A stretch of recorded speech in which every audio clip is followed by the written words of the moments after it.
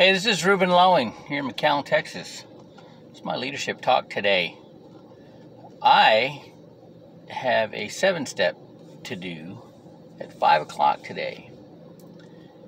And it's an impromptu. I held a 7-step yesterday and I got 2 attendees and they're both pretty good. There's all kinds of interesting things. One of them has a little one.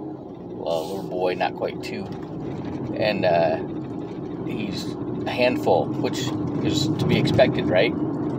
And he couldn't pay attention all the way, but I got to follow up with him. The other one was right there with me every step, man, and I got to follow up with him tomorrow with Bernadette Kim, right? And this is a good. This is. He's very excited about it, right? Knows a lot of people, bilingual. All right, it's all good, right? Now I have an associate that has loaded me up with contacts, and it's really the oddest thing. A lot of them, I mention her name, and they don't know who she is, right? But I can get rapport with them very quickly. I've got over 20 in the counter for her. I will have 30 in the counter for her by the end of today. Okay, and but like I talked about the other day, this whole process works so smooth when you do it right. You edify the trainer. And it's if you're already an associate, you've got your license, you've ordered the test, whatever, and you scheduled your test, and you're studying, and you got something, okay, you got a product, right?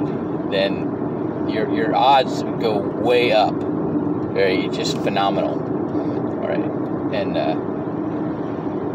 but it's knowing that, right? It's like knowing what fruit to pick. It's if it's not ripe yet, you can't pick it. So, but you just pick the fruit that's ripe and move to the next one. All right, but you keep an eye on that one that's still hanging there. And that's what happened here. I just kept talking to this lady and, being encouraging. And what's really funny is what's happening is her business is going to happen no matter what she does. Okay? And that bends people's minds. They've never seen anything like it, right? And a lot of people will give you like a throwaway lead. These are kind of like that, it's like they stick, the relationship's not there. It's like them sticking their finger in a glass of water and taking it out. And if they don't do anything, but if they do something, now you got something to look out for. But the idea is, okay, then it gives them confidence to now let's go talk to the people that I'm close to. Okay, this works. This works for people who don't know me. Let's see how it works for people that do know me. And then, oh man, if you listen to Grant Cardone, he's like, you got to get out of your association. You've got to get out. You've got to, and most people can't break through. They cannot break through their warm market, and it pulls them down like the crabs in the bucket. All right. And you just got to break through, which I've done. You got to be persistent, and that's what does it. You got to know what you got, all right? And when you know what you got, it comes across, all right? All right, and there's so many people who know that just don't know. They don't know anything.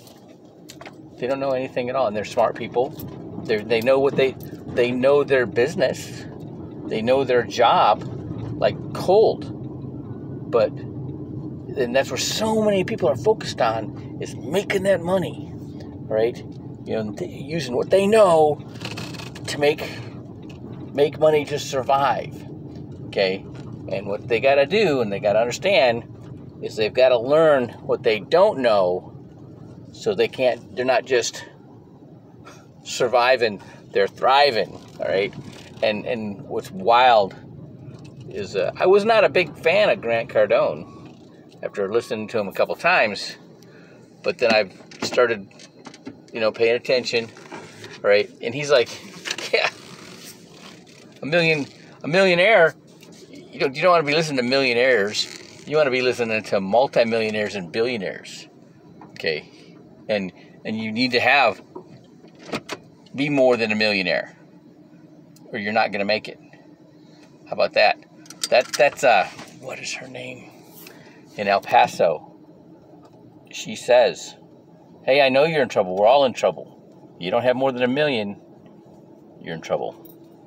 All right.